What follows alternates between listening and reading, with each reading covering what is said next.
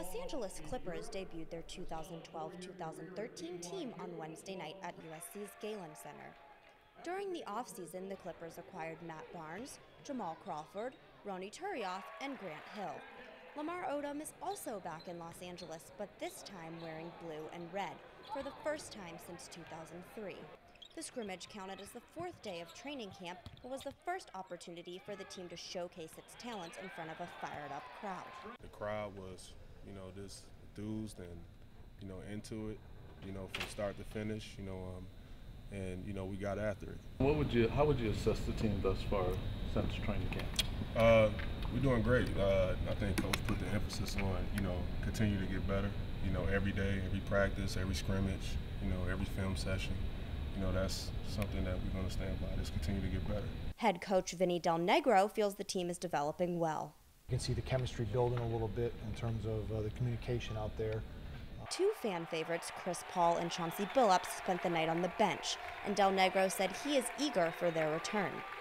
It's going to be good for us to get Chris and Chauncey back in and get that down, but that's going to take a little time. Del Negro expects Chauncey to be back in action after the team returns from China in mid-October. Backup Eric Bledsoe showed promise in Paul's absence, and Matt Barnes looked confident in his game after a hectic offseason. Blake Griffin was the center of attention on Wednesday evening and excited the crowd with several slam dunks.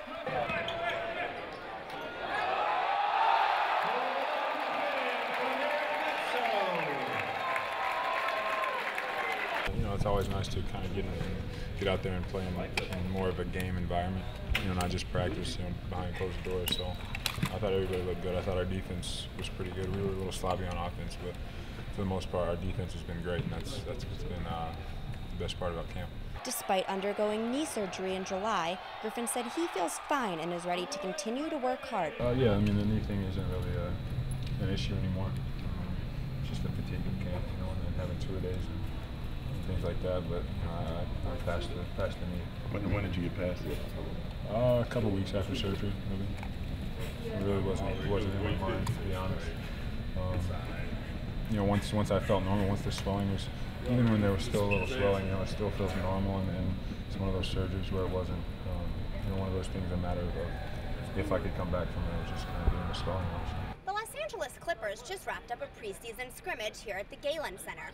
Up next for the team, a trip to Las Vegas to take on the Denver Nuggets. And after that, the Clippers will travel to China to face the 2012 defending NBA champions, the Miami Heat. At the Galen Center, McKenna Keel, the water cooler.